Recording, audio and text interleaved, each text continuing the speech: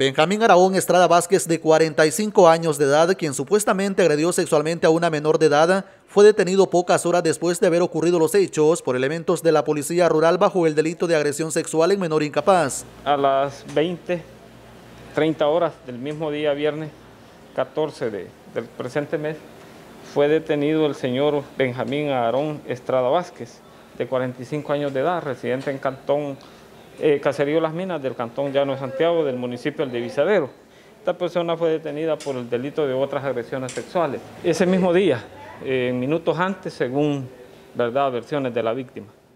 Según cuenta el oficial de la delegación de Morazán, la efectividad de los uniformados fue clave para la detención del sujeto, quienes actuaron producto a una denuncia.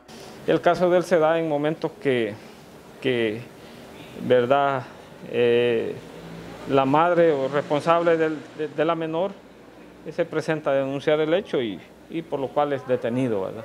Esperamos de que la investigación pues deduzca la responsabilidad y si él es responsable, que se aplique todo al castigo de la ley, porque este tipo de hechos, ¿verdad?, no se pueden permitir más con una persona menor de edad en este caso, y pues es más, pues hay que darles el cuidado debido a este grupo vulnerable como son los menores y pues no permitir que estos hechos se den, ¿verdad?, en la ciudadanía.